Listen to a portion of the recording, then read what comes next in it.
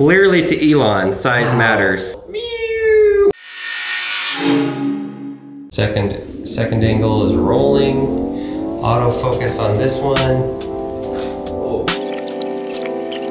Did you know that Tesla is the only car in the world that has a biodefense mode? So basically right now in a time when we have a pandemic, say you're driving down a street and the virus was everywhere. Maybe you're driving through a place where there's people alongside of you that all have a coronavirus, they're all breathing or they're coughing and you're driving your car very slow. Tesla has a filter built into it that is able to protect the virus from coming inside of the car and to keep everything safe. It was used during the forest fires in California where there was fire and smoke everywhere. There's multiple examples of people turning it on in their car and then measuring the air quality, and their car went from like really bad air quality all the way down to pure air, pretty pure air. So today we're going to explore how that's even possible. We're going to get my Tesla Model X and we're going to take apart part of it, hopefully not break it. Wait, you're going to attempt to take apart our Model X? Yes. Is that a bad idea? This is an air filter right here that's like a air filter on a standard car. I think this one is to a Nissan. So Lincoln, keep looking forward. Okay.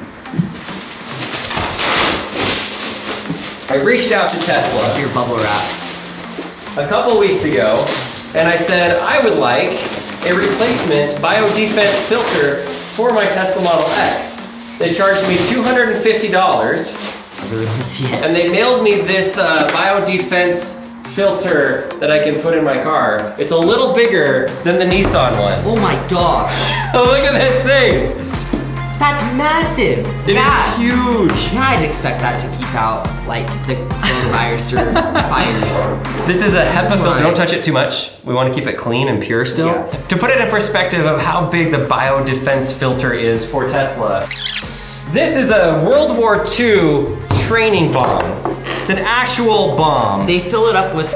Don't tell them. We're gonna do a video on that. It really is from World War II, a training bomb that they did not explode or use in a training exercise, and then it got wrapped in Gucci. It's the only one in the world that's like this. You could get into a Tesla, you know, hypothetically speaking, if a big old bomb went off, and turn it on, put your family in there, you could drive through the fallout from the nuclear fallout, potentially. We haven't really been able to test that. I don't want to get sued if you guys do it during a nuclear fallout and all of a sudden you're like, well, what's inside said that we could go and get into our car and our Tesla. It should work, as a theory. If you look closely, it's kind of hard to see inside, but there's the hole. On the other side of the filter, they have like some sort of charcoal that's on there. This right here is pretty cool, like these pads. Yeah. I don't know, that's not part of the filtration. Maybe that's just to keep the cabin noise quiet as it sits in the car. Elon did a test a few years ago where they put a giant bubble around the Model X, and then they tested the air outside of the car and inside of the car.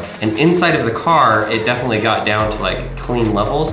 But what was interesting is that it made the outside of the car, inside of the bubble, also cleaner, not like 100% clean, but cleaner. There's little cracks inside of cars, you know, where air can get in and out. And so they just figured, let's just blast in as much air as we can and pressurize the car. And then if any air is going to be leaking, it's gonna be leaking out of the car. So it actually cleaned the air inside of the bubble because of the leaks in the cracks in the doors or wherever it is. Elon is very smart. Elon is so smart. The Model 3 and the Model Y, wah, wah, wah, they don't have this mode in it. Really? Their filter is too small. It's tiny. It's like this big, maybe a little bit bigger. I'm very scared because you're gonna be taking apart our car. Yeah, me too, same. Right now we're inside of our Tesla Model X. You can tell by the giant windshield that's in the front here. The Model Y, Model S, and the Model 3 does not have that windshield. If you look right there, there's the biodefense button. Lincoln, why don't you give it a push and let's see what happens. Okay. Listen to that. Wow. So it turns on the air and it starts blasting it at full. It's really cold there too. It is cold because we have the AC on, I think, because we have it set to 70 degrees. Got it. Yeah, look, it's on 10, you can't change it.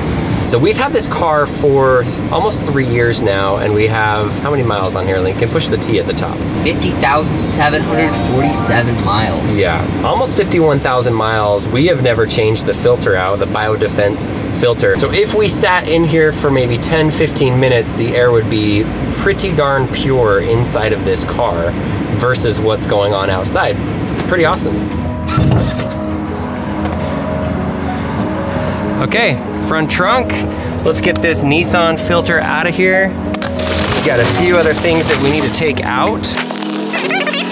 So the filter is actually underneath this part. So we need to take apart all of this and then unscrew and pull out this. This is not something that I'm comfortable with, taking apart my car. I am not good at taking things apart and putting them back together. I think it can be done, so we're gonna do this. Okay. Oh, I took something off. Put it on the ground in the same way that I'm taking it off. Okay, there's part number 2. That was easy. Part number 3. Part number 4. Now, we need to take apart this plastic or rubber seal that goes on here. Pretty easy to do. There's the stuff on the ground. I'm trying to put it on the ground the exact same way that I took it out. And you can see these plastic coverings cover some of this stuff right here, which apparently we don't want to cut this guy. I will follow that. Right here is the inside frunk, and you want to take off the 2 lights that are on there before you take out this inner part. I broke off a little piece.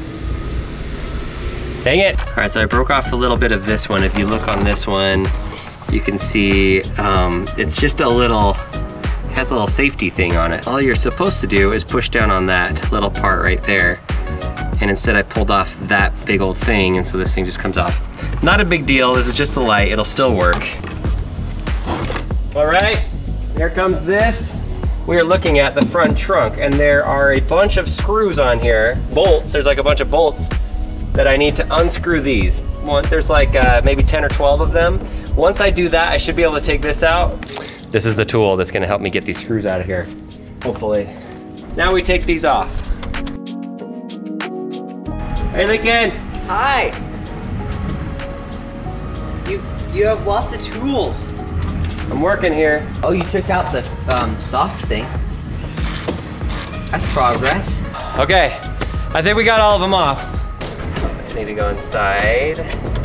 Those are for the trunk lights. All right. There it is! Oh my dear, that is nasty. Wow, that's dirty. That's Okay. really dirty. We found it though, you did it. You took apart our Tesla. I took it apart. Look at all of that. It is so dirty inside of there. So does it just come out? Okay. So this is the filter right here. It just sits down in there. Wow, that came off so easy. And it No just screws. comes out. All right, so take a look at the difference here. This is obviously the clean one. The new one, this is the one after 50,769 miles or whatever the number was.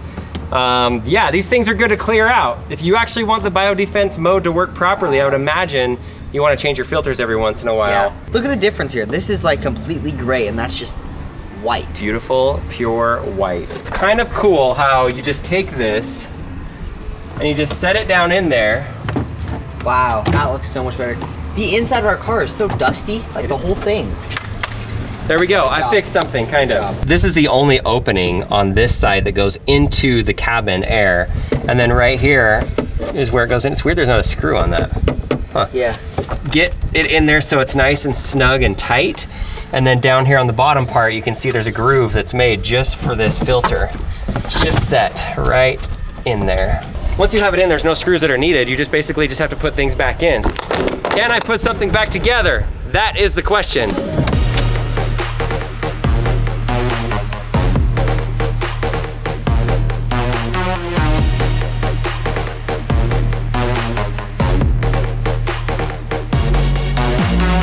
All right, step one, get this big plastic thing in. That's the biggest step. I'm gonna put away my tools that I've used once in 5 years. This goes right there. All right, big black spaghetti. This is one of my greatest accomplishments. Yeah. That's what happens when you're stuck at home and you don't want to drive 2 hours to Las Vegas. These just snap right in.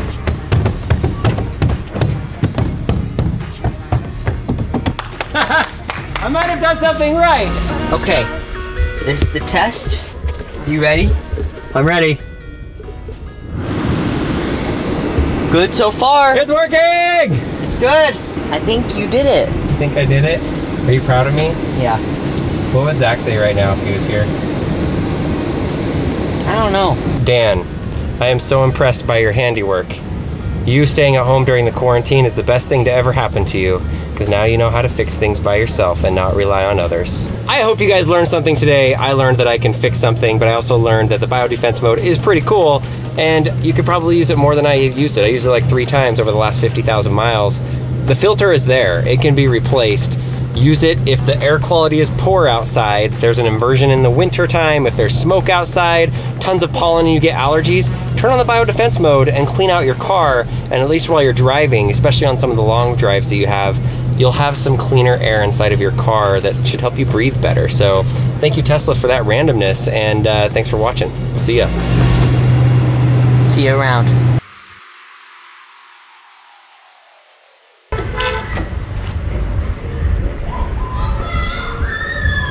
Corona parade. Corona parade. Some sort of coronavirus parade. This is what happens during the coronavirus. Lincoln, I think the world is a little upside down on that map. What is going on here? I don't know. It looks cool though. Look at that. It looks cool upside down. The world does look cool upside down. I mean, the world kind of is upside down right now, considering all the quarantines and stuff. Why is there so many rocks in Chile and none like over here? That's a good question. Put that out there to the internet. Why are there so many rocks in Chile? Or Chile? We need to know. Lincoln needs to know the answer to this. Why? Dang it.